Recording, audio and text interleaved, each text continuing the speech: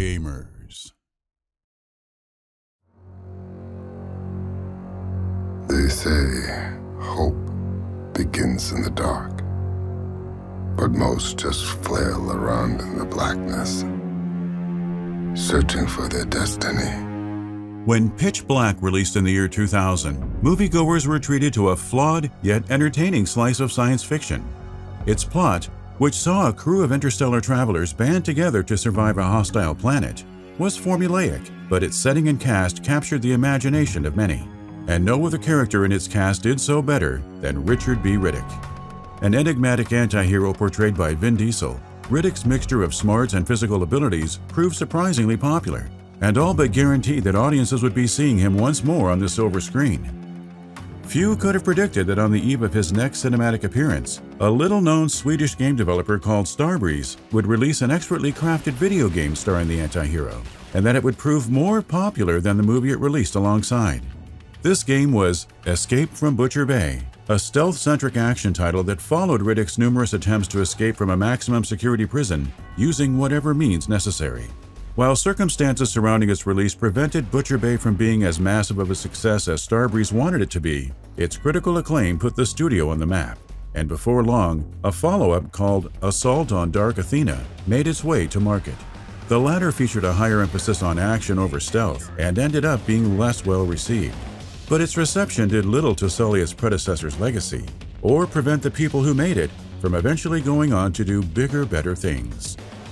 This is the video game history of the Chronicles of Riddick. Come and get me.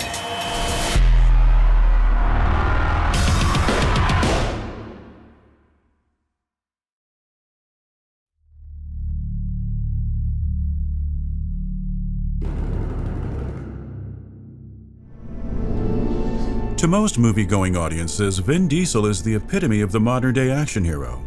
Almost all of his major motion picture releases depict him as the mighty consolidation of suave and street smarts, a brooding yet affable hunk of a man who lives his life a quarter mile at a time.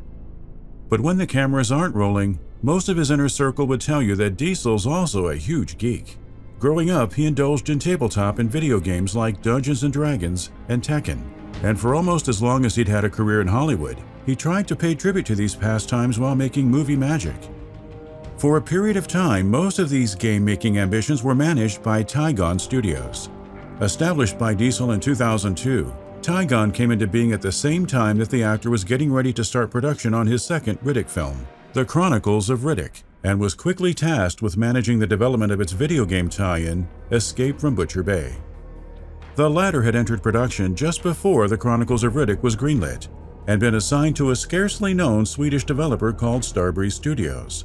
Starbreeze had its origins in the Nordic demo scene. Its founder, Magnus Hogdahl, was a member of a Swedish demo group called Triton, and had used his years of programming experience within the demo scene to build much of the studio's technological infrastructure after establishing it. After failing to bring a role-playing game called Sorcery to market, Starbreeze merged with another Swedish studio called O3 Entertainment and developed Enclave, a hack-and-slash action game set within a dark fantasy world.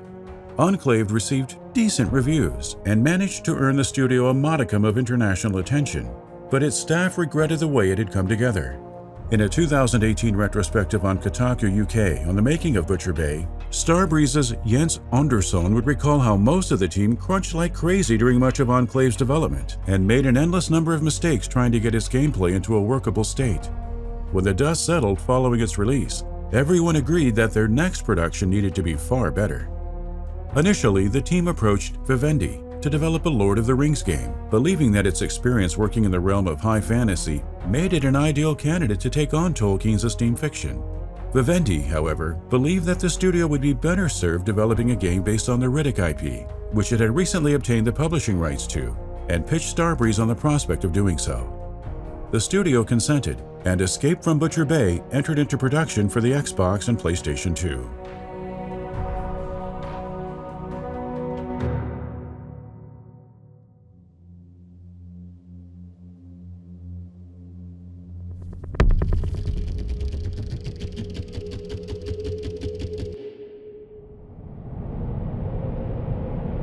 From the project's beginning, it was clear to Starbreeze's staff that there was little to gain from trying to emulate the movies they would be basing it on, or attempting to stick to one style of experience. The game would take place from a first-person perspective, but it wouldn't just be a first-person shooter. It would be a hand-to-hand combat game, a horror game, a puzzle game, a role-playing game, and a stealth game as well. Thanks to an impressive demo that was fashioned in a matter of months, convincing its partners at Vivendi and Tygon that this was a good idea was easy. Turning this demo into a finished product was a different story. Even though everyone knew what they were setting out to achieve, the team was forced time and time again to confront all manner of obstacles and problems on the road to its completion. Many of these problems were fairly unique to the circumstances under which they were operating and the movies that they were working with. For example, while the team knew that Butcher Bay didn't have to follow the events of either Pitch Black or the Chronicles of Riddick, they didn't know right away when it would take place in the series' timeline, and by extension, if it would make chronological sense to show Riddick obtaining abilities that he's shown to already possess by the time of Pitch Black, such as his distinctive eyeshine. Likewise, when it came to the character of Riddick himself, the team was unsure how they were going to properly highlight his presence. The game needed to take place in first person so that all of its gameplay systems would function as intended.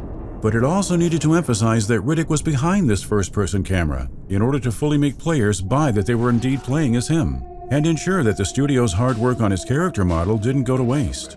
In the case of the latter, Starbreeze ended up devising a novel camera system that allowed it to shift into third person every time Riddick did a variety of non-violent actions, as well as made it so that players could see Riddick's lower body when they looked down. Implementing these features took a considerable amount of work, but everyone agreed that getting them done was the right call. At the same time that it was dealing with all of these frustrations, however, the team also enjoyed an extremely amicable relationship with Tygon and all of the Hollywood talent that the latter connected it with. When Vin Diesel sat down to record Riddick's lines, for example, the actor treated the occasion with a high degree of professionality, spending a considerable amount of time making sure that his lines sounded as good as possible. This relationship came to a head about 6 months before the game's release. By this point in time, several other projects that Starbreeze had been working on concurrently to Butcher Bay had been canceled, and a hefty portion of its staff had been let go. Those who were still on board were no less determined to complete the game than ever, but the game was still in rough shape, and when Vivendi reviewed it, the publisher decided to outright cancel it. Before this decision could be set in stone, however, Starbreeze's American associate stepped in and managed to convince Vivendi to let development on the Xbox version of the game run its course. The PlayStation 2 version was dropped, but Butcher Bay, and by extension Starbreeze, were saved.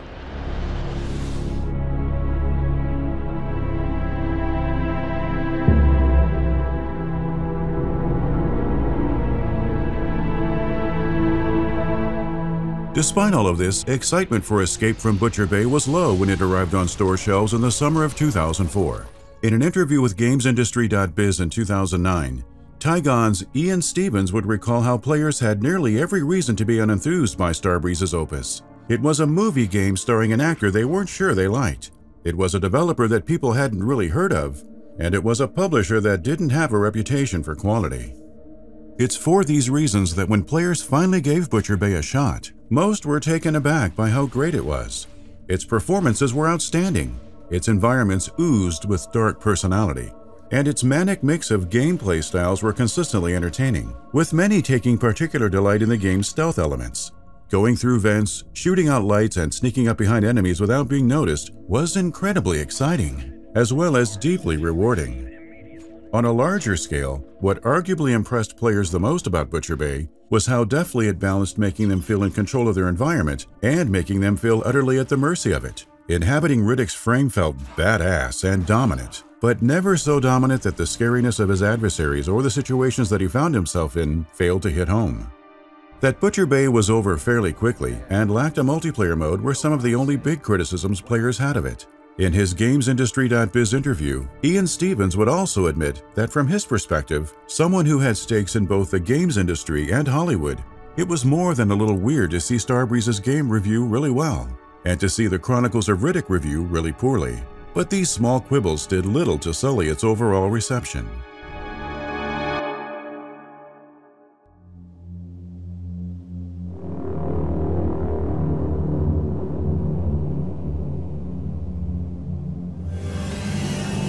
For Starbreeze, the success of Butcher Bay was a Pyrrhic victory.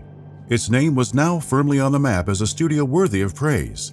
But because of Xbox's limited install base and the game's even more limited marketing, much of this praise failed to translate into sales.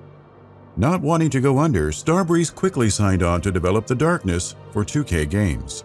The latter ended up being less well received than Butcher Bay, but managed to perform well enough at retail to keep Starbreeze afloat for a while longer.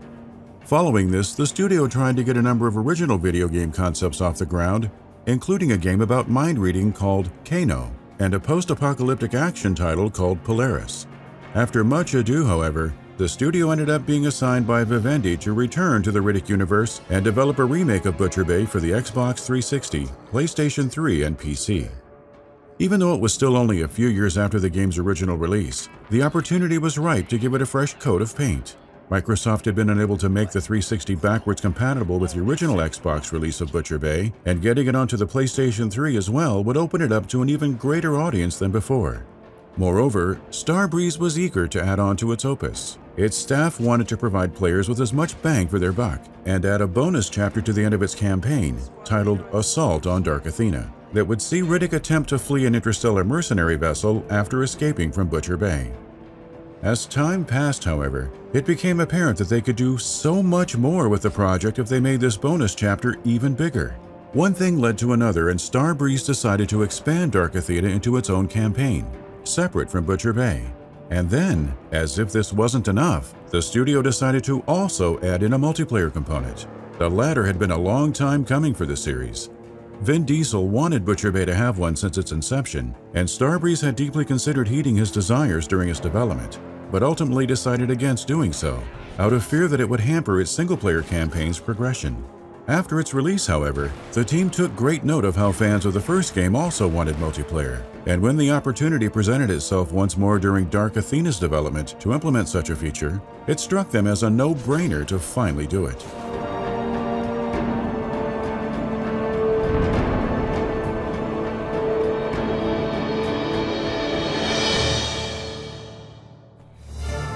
Towards the end of Dark Athena's development, the studio was taken for a spin when Vivendi announced that it was merging with Activision and dropping the game's publishing rights. For a brief, yet excruciating period, the sequel's future laid in limbo, until out of the blue, Atari announced that it would be publishing the game in Vivendi's place, and Starbreeze emerged no worse for wear. In an interview with Destructoid ahead of the game's launch, a representative of the studio claimed that if anything, the transfer to Atari helped them out more, as it gave them even more time to polish their work even further. As a result, when Assault on Dark Athena finally released in April of 2009, fans were disappointed to discover that for all this talk, Starbreeze's sophomore effort felt in many regards like a step down from Butcher Bay. Its visuals, voice acting, and overall level of polish were just as slick as its predecessors, but its overall design was several notches less interesting. Instead of weaving in and out of different sections of a prison using a varying mix of stealth and straight-up combat, Dark Athena presented a much more straightforward shooter, one that was bereft of many interesting supporting characters and lacking in imagination.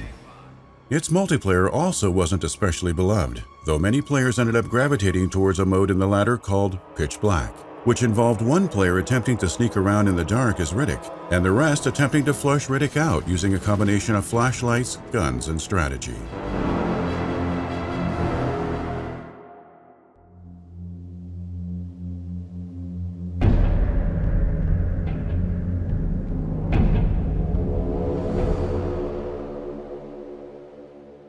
Light intruding now, shining.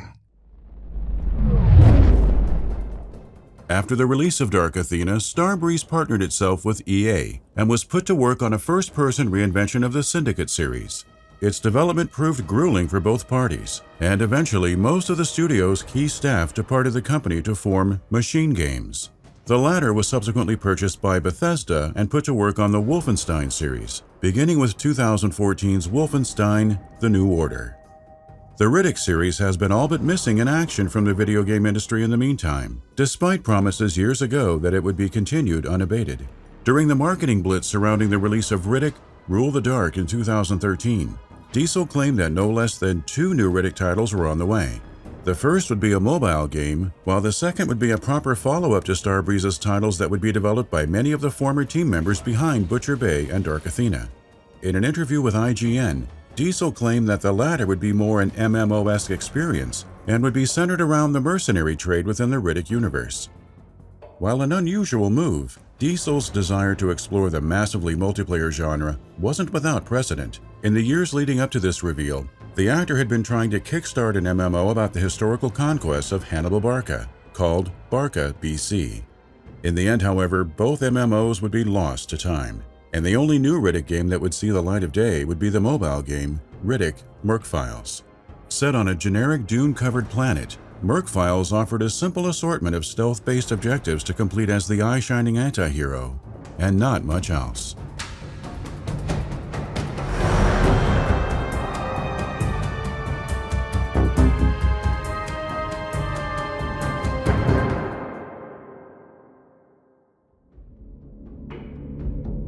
While it remains to be seen whether Merc Files will go down as its franchise's last video game adaptation, it's unlikely that the world will receive anything on the same scale as Starbreeze's titles ever again.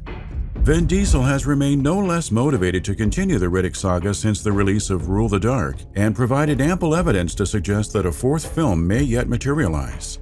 If this film were to finally enter production, there would theoretically be no better time for another Riddick game to be greenlit.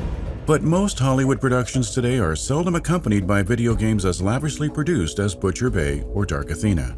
And almost all of the brain trust who helped bring the former two into existence are currently busy reinventing the Wolfenstein series for Bethesda. Ultimately, Starbreeze's Riddick titles will likely go down in history as a time capsule of an era gone by, of a period when mainstream movies were joined by big-budget video game tie-ins, and the quality of these tie-ins could prove incredibly surprising. Embrace the darkness.